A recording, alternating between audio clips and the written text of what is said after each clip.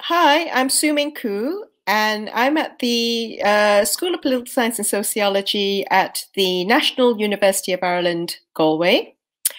And today I'm going to give you the short lecture on colonial extraction and dispossession.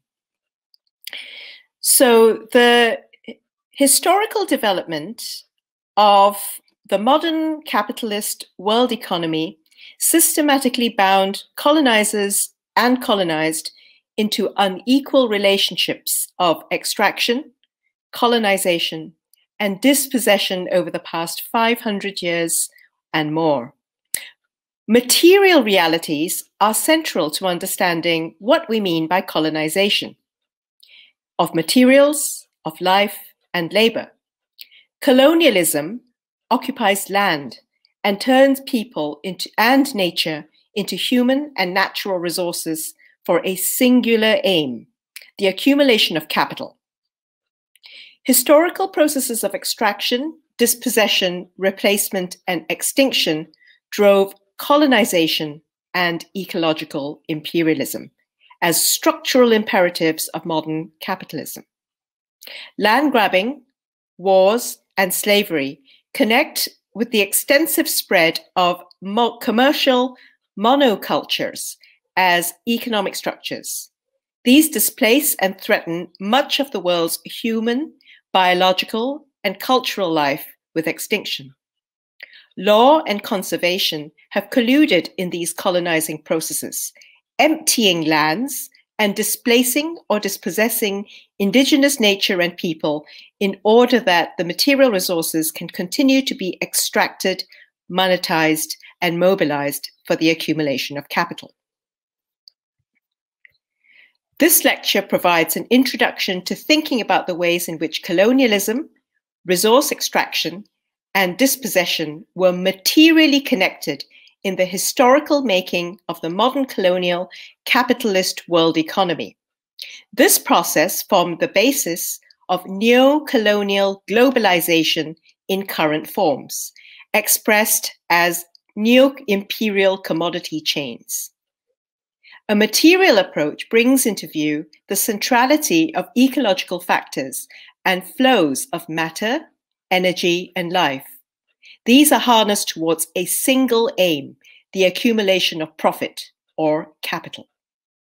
The conversion of matter and life into resources is the central set of processes connecting capitalism and colonialism, yoking human and other than human elements into the creation of colonies and capital. A colony is not merely a formal political entity. It is the material form of unequal exchange and metabolic rifts that enable the creation of capital through dispossession, replacement, extinction, and inequalities. So starting with the so-called process of Columbian exchange of plants and animals, I re-describe this as a syndemic of extinction and replacement of forms of life. This lecture then moves to briefly discuss several connected aspects of colonialism.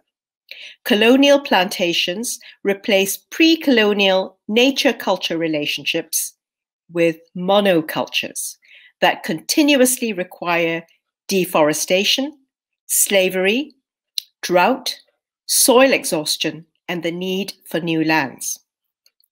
The legal definition of empty lands serves to dispossess the original inhabitants so that resources can be appropriated and extracted.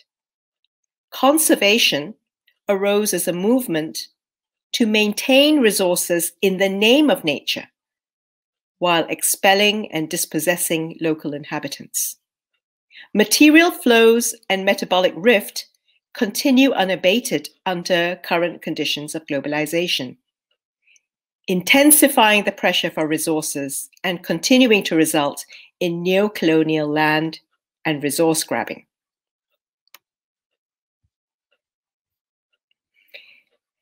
The so-called Columbian exchange was inaugurated by Columbus's avowed discovery. Conquest and European colonization of the Americas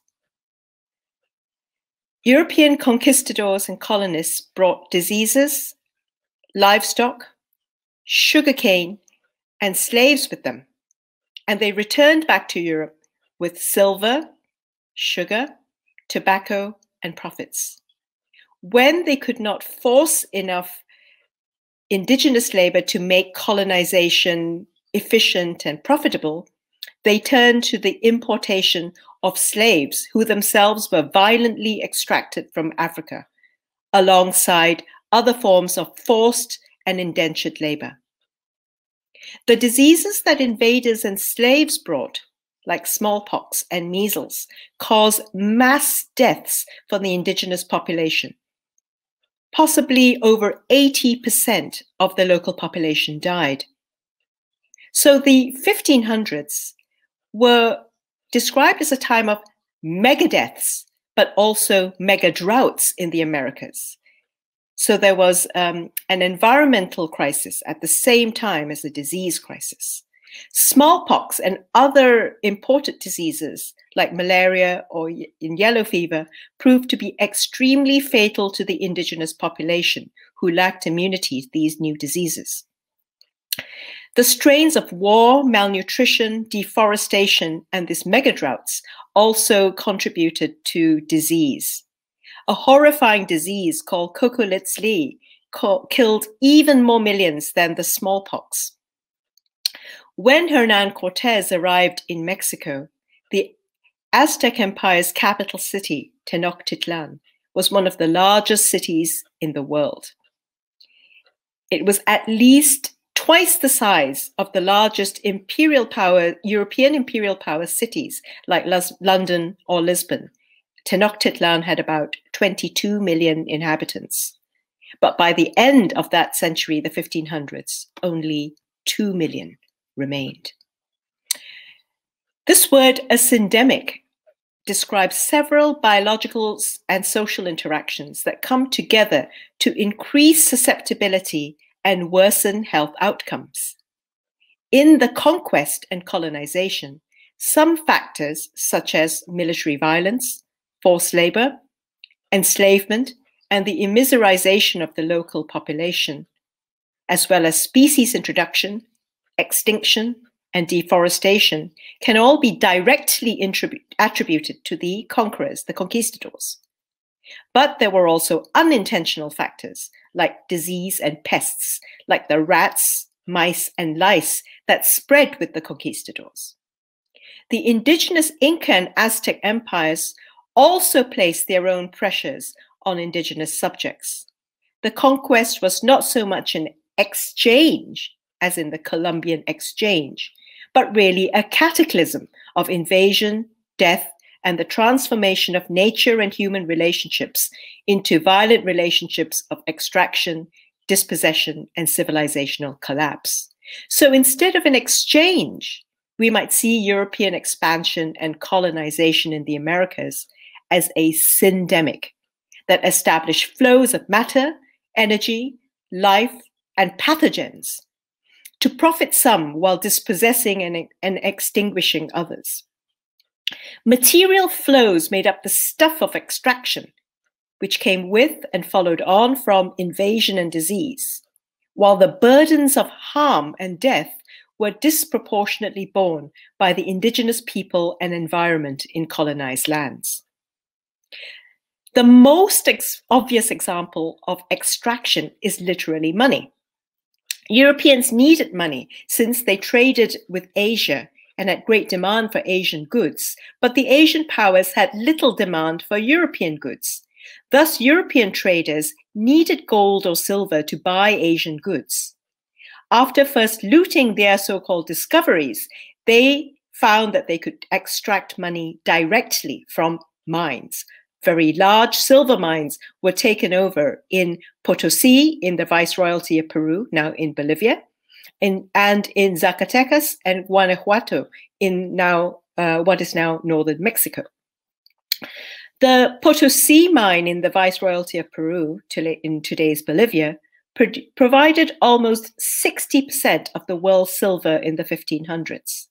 This very large amount of New World silver expanded the world's money supply and stimulated an early form of globalization with a big increase in global trade. This allowed the imperial powers of Europe to fund wars and finance imports from Southeast Asia and further afield.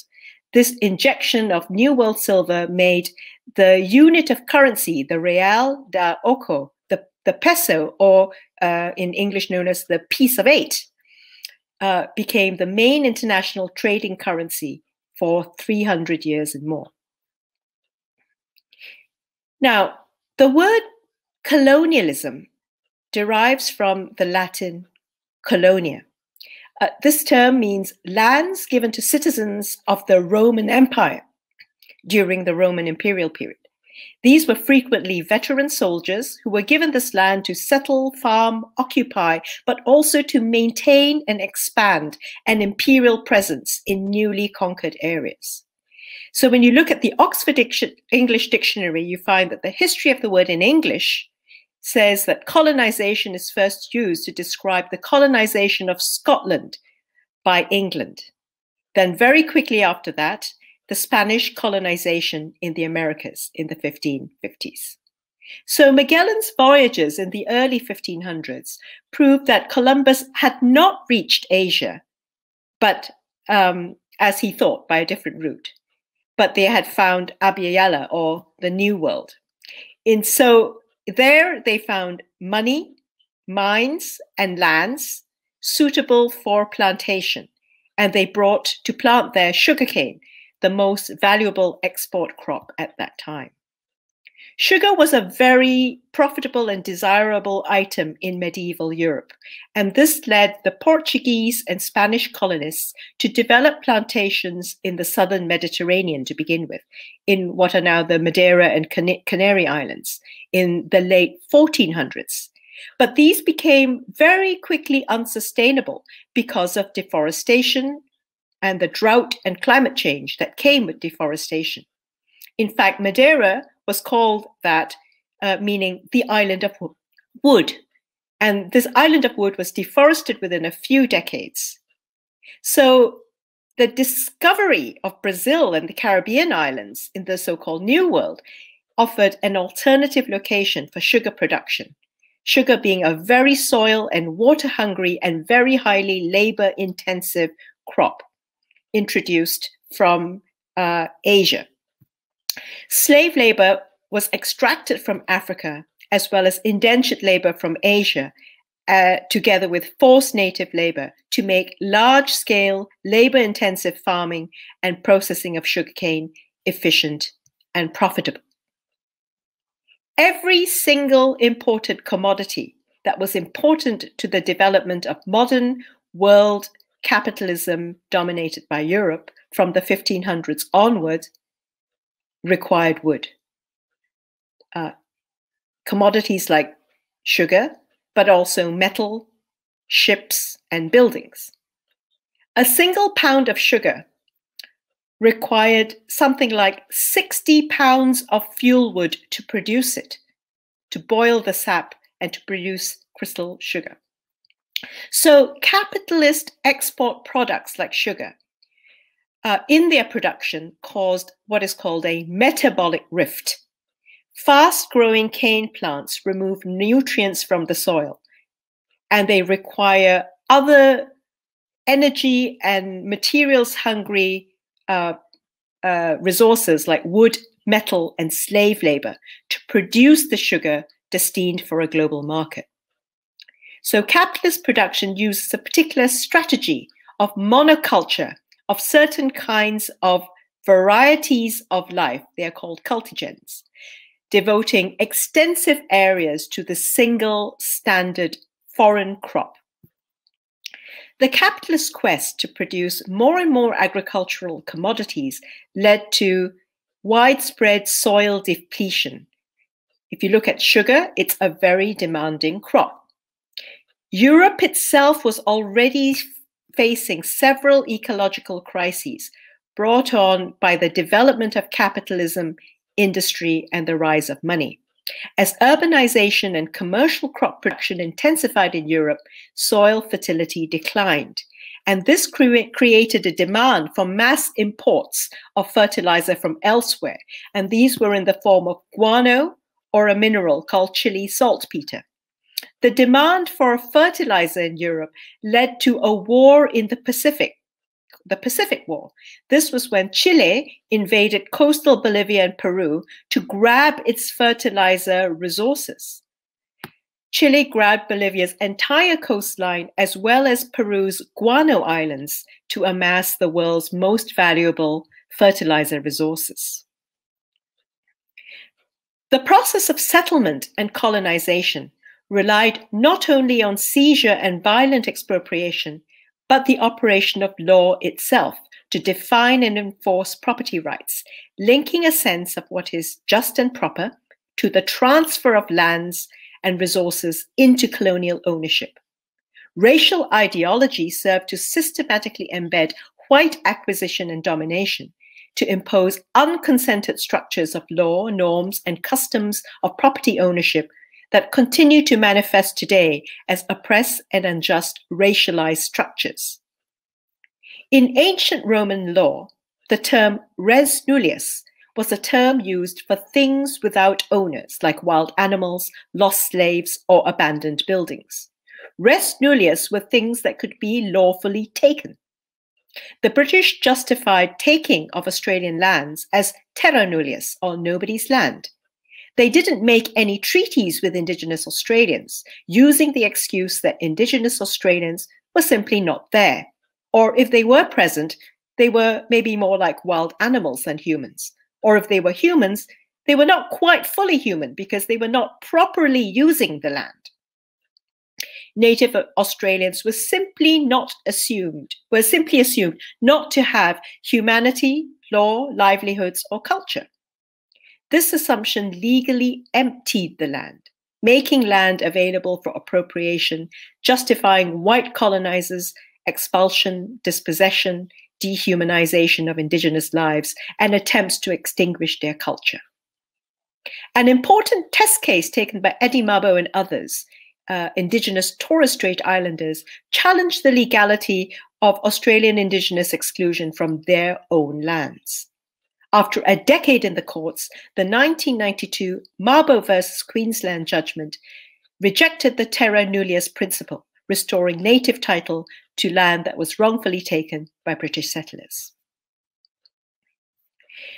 Imperial and colonial powers like Portugal, Spain, and Britain depended on military, territorial, and economic expansion to continue the extraction of energy and materials needed for capitalist accumulation.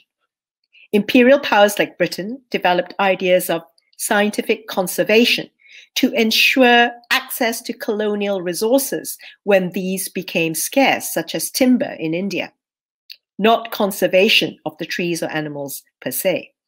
During this period, deforestation tended to be blamed on peasants and local communities for using the forest for survival needs such as fuel, fodder for the animals, food, or medicine.